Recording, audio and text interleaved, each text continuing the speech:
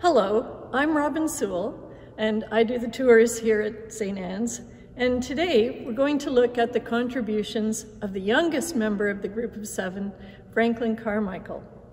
Now, Carmichael was born in 1890 in Orillia and didn't come to Toronto until he was about 20 to study art at OCA.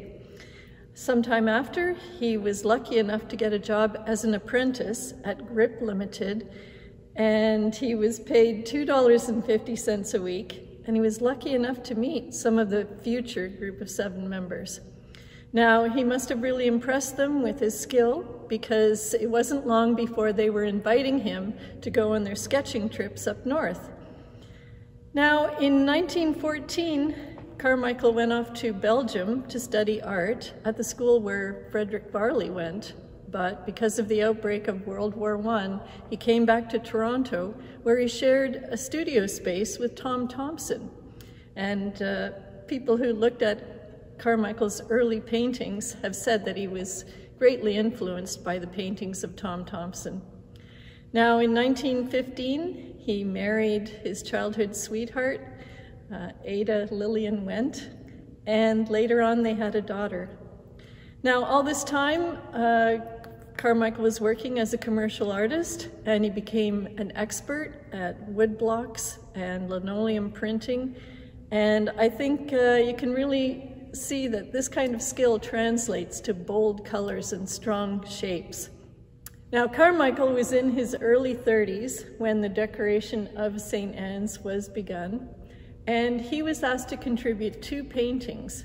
We've already looked at the Adoration of the Magi back on Epiphany, and across the chancel on the other side we have another one of Carmichael's paintings which provides quite a contrast. The Adoration of the Magi is a very quiet, contemplative work, but the entry into Jerusalem is full of excitement and drama. Now, in this story, we see Christ riding into Jerusalem on a donkey to fulfill the prophecy that said that the king would come riding on a donkey. And we have people all around. They've ripped off branches from the palm trees and they're waving them and shouting Hosanna.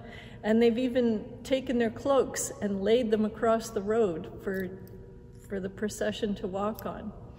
It's a very exciting moment, and here we see just the barest hint of the city in the background. The focus isn't on the buildings at all. And all of the excitement of the moment is conveyed in the faces and the hands of the people all around Jesus. But we never for a moment lose sight of the important focal point, which is Jesus. And not only does he have his beautiful golden halo, but notice how the palm branches curve around, framing him. Now, I think that Carmichael was very pleased with this painting, and it's actually one of the few works in the church that has been signed. And on a sunny afternoon, when the light comes through the windows in just the right spot, you can clearly see his signature as it stretches out in front of the kneeling person in green's foot. I do think he was very proud of this painting, and we here at St. Anne's are very proud of it as well. Join us next week as we look at the works of Frederick Varley. Hi, my name is Sam. I work at the McMichael Canadian Art Collection, and this is an artwork by Franklin Carmichael.